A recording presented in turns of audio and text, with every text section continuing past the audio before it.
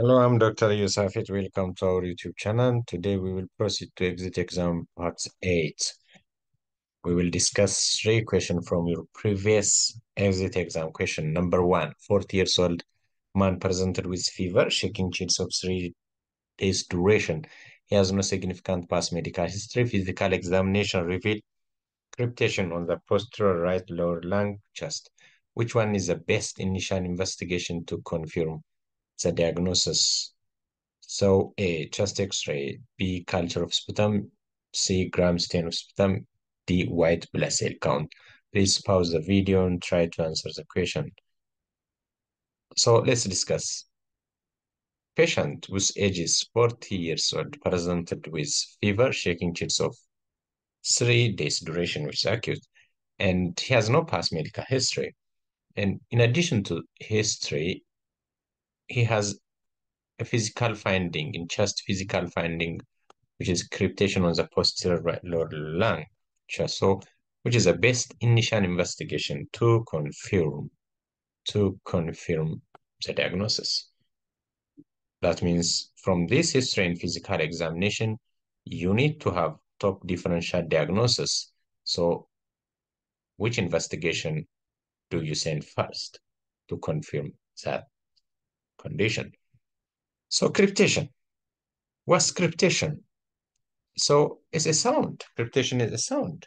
Crackling, grating, or popping sound that can be heard when certain tissue or structure in the body move against each other. For example, inflammation in arthritis, which is inflammation of the joints, you may hear a crepitation. And also, when we come to this patient whose problem is in the lung, a condition like pneumonia, where the rubbing of the inflamed or damaged lung tissue can create a cracking or popping noise. So on top differential diagnosis for this patient is pneumonia, but another condition may cause crepitation in the lung, like pulmonary edema, that may be a cardiac origin, like it's accumulation of a fluid in the lung due to cardiac or pulmonary origin. So another condition like COPD, also costochondritis, also cause crepitation in the lung. But like, for example, if you take COPD, it is a chronic condition. Also, he has some history like smoking and other uh, significant past medical history. So for this patient, we go for pneumonia. So what is the best initial investigation to confirm that? So in addition to history and physical examination, if you send chest X-ray, if you say it's chest X-ray, you are correct. So what about culture of sputum? So culture of sputum may take weeks or many days to be positive, and also the yield may be low. So it's not the best initial investigation. So culture, you can rule out culture from this. So gram stain. Gram stain is not also best initial investigation. And you may not found any significant microorganism that is particularly responsible for this patient with your sputum investigation. So you can also, gram stain is also not initial investigation. White blood cell counts, you may found in this particular patient, you may found elevated WBC, white blood cells count, or leukocytosis, but it's not confirmatory, so it can help our diagnosis to to come to the differential diagnosis, to narrow the differential diagnosis. So this patient may have leukocytosis, but it's not confirmatory. So chest X-ray is very important and is the best initial investigation to confirm the diagnosis of this patient. So WBC, because here is a fever and pneumonia is Uh, Maybe it's caused by infections, or we may found elevated WBC, but it's not confirmatory. So the best initial investigation is chest X-ray, and rule out and rule in lots of diagnosis for this particular patient. So chest X-ray. So two, a 24-year-old man has generalized lymphadenopathy after ulcer and gray-white plaque to his scrotum. Dark field microscopy examination demonstrates spirochetes. Which of the following is the treatment of choice? Ceftriaxone, B. Erythromycin, C. Penicillin, D. Tetracycline.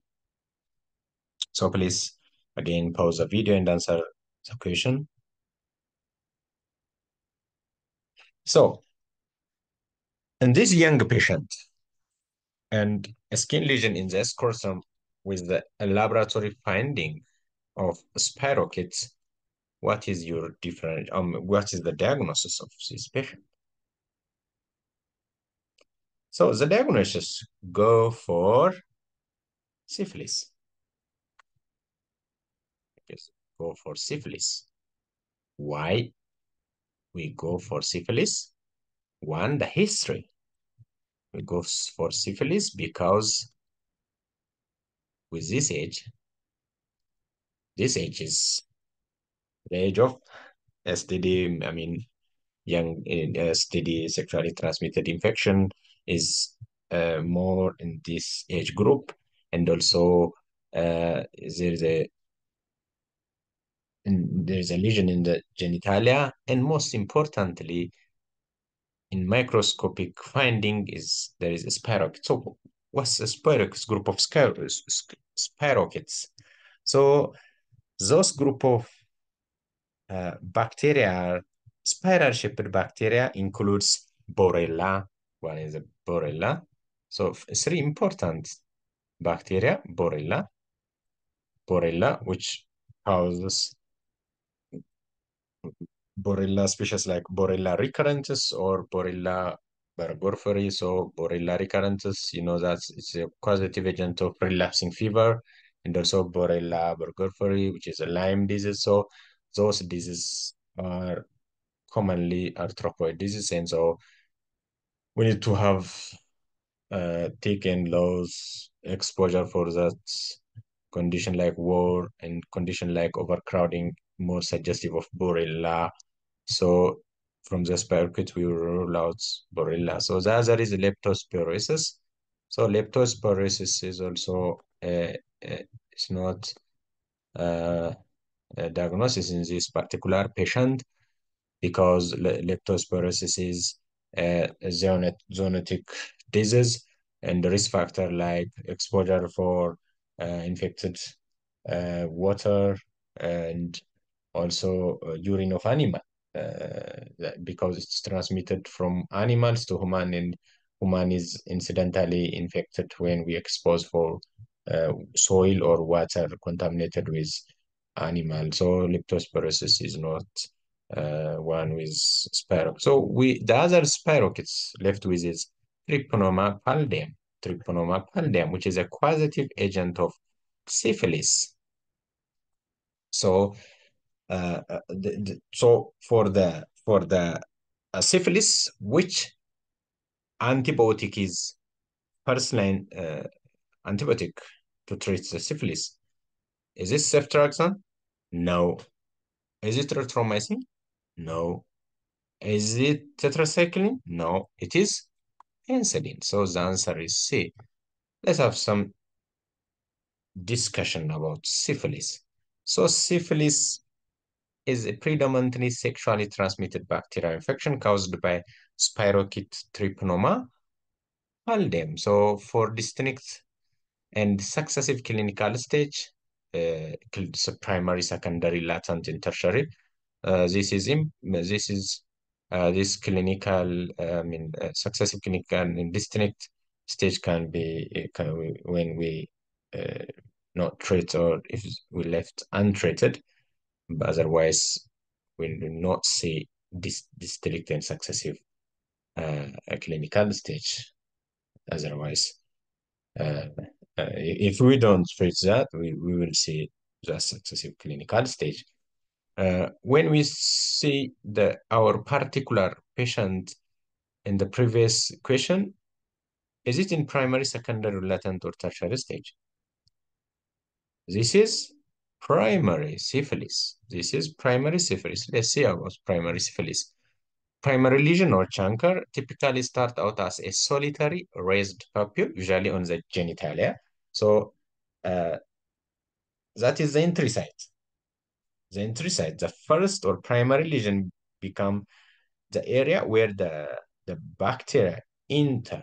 So commonly it is genitalia. So plus there is non-tender regional lymphadenopathy. Example, involvement of inguinal lymph node in the genital primary syphilis. There's also painless firm ulcer with indurated border and smooth base. Diagnosis typically made on clinical assessment and interpretation of syphilis serologies like VDRL, RPR. So alternatively, the diagnosis can be made using studies that directly detects treponema pallidum, example, dark field microscopy or PCR, if a specimen of infected tissue is obtained. So you will take the tissue from the infected or from the lesion, and then you will examine with a dark field microscopy. And if you found spirochetes and uh, with history that's suggestive of STD, so that is syphilis. So this is primary syphilis. So you can see how how the lesion looks like. This is a glance of the penis. So there is a primary syphilis or primary chancre. We call it chancre here. So chancre indicates a primary syphilis. You can also see here in the shaft of the penis. So this is primary syphilis. You, if you want to discuss about secondary syphilis, secondary syphilis is characterized by a polymorphic mycolopapular rash that appear on the palms as well as on the soles. So this stage may be followed by a latent stage of syphilis, and the tertiary syphilis is a characteristic of granuloma, and we call it guma. So when you talk about tertiary syphilis, don't forget about guma. When there's a term guma, which is a granulomatous lesion, this is a tertiary stage. So so which can cause irreversible organ damage. So when we talk about tertiary syphilis, you are talking about organ damage. That damage is maybe irreversible. So, for example, you know that uh, you can remember is a term called syphilitic aortic aneurysm when it involves heart. Uh, so any organ may be damaged. So that irreversible organ damage stage is tertiary syphilis. So a treatment of syphilis is penicillin G. So is a first-line therapy for all patients. So the surge, a 30 years old prisoner present with intermittent fever and headache of 2 days duration. He claimed that 3 of his roommates had similar symptoms were treated in the prison. Blood film examination showed spirochetes. Which one of the following is the most appropriate antibiotic choice for this patient? A, ceftriaxone, B, ciprofloxacin, C, procampenicillin, D, vancomycin. uh, I'm sure this is not difficult for you because I just show you a highlight about the spirochetes, which bacteria are in the group of spirochetes. So from the spirochetes with those risk factors for this particular patient, your diagnosis would be, please have a diagnosis and then what is the first line therapy for that disease. So This patient have intermittent fever, and headache of acute duration. And also, here is some risk factor. He is in prison. He is in prison. And some of his roommates had the same similar symptom and treated. So another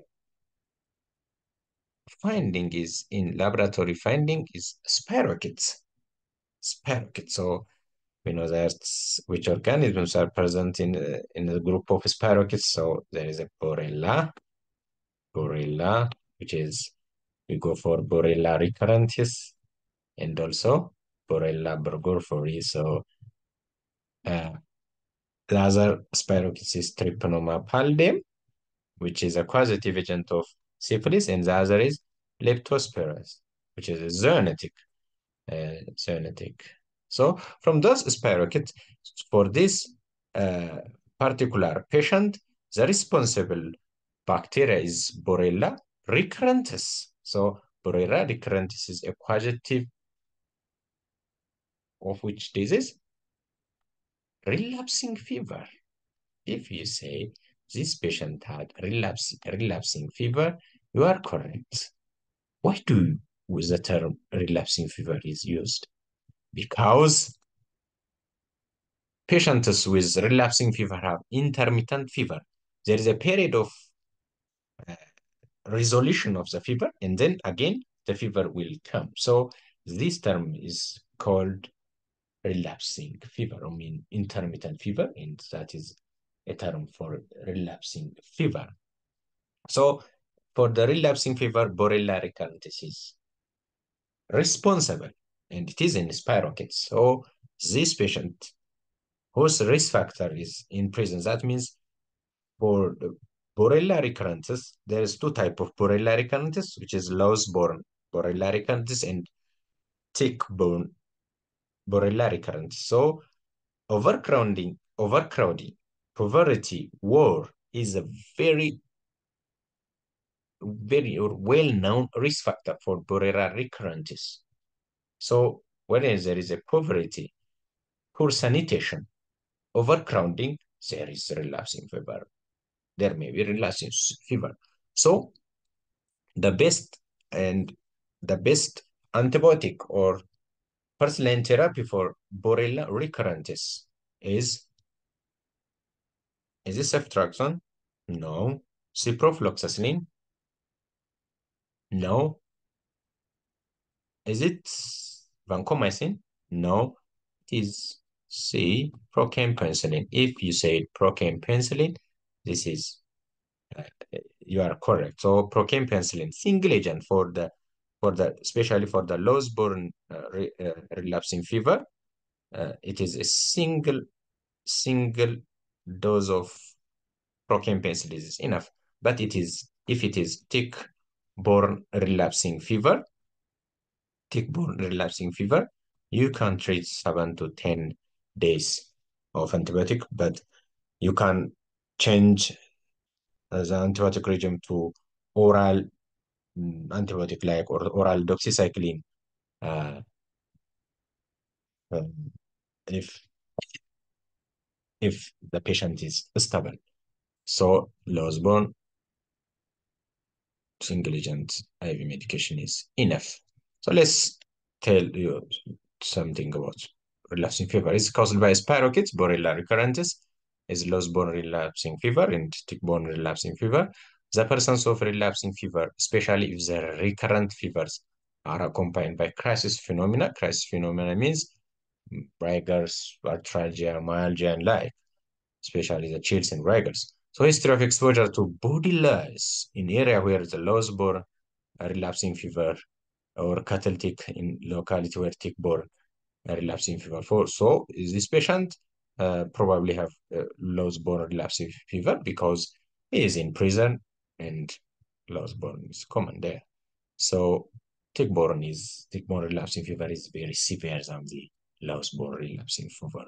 So prevention is delousing and having a proper sanitation is very important. And overcrowding, has to be minimized. So microscopic examination of peripheral blood for the presence of spirochetes. You may be confused for this patient. You may be confused with typhus, but in typhus, the causative agent is Rickettsia species, especially Rickettsia prozaki-like. So you not spirochetes is not responsible for the typhus. Uh, so Rickettsia prozaki, especially for the louse-borne typhus, is well-known causative agent. So don't confuse with the typhus. And also, you may confuse with ciprofloxacin in thinking the typhoid fever, but in typhoid, you may found Salmonella typhi. The causative agent is Salmonella typhi, and you have some history that suggestive of contaminated water in food. So the first line is procaine penicillin. So thank you very much. Please subscribe. It is very important for me. So we will proceed to the exit exam part 9. Thank you very much.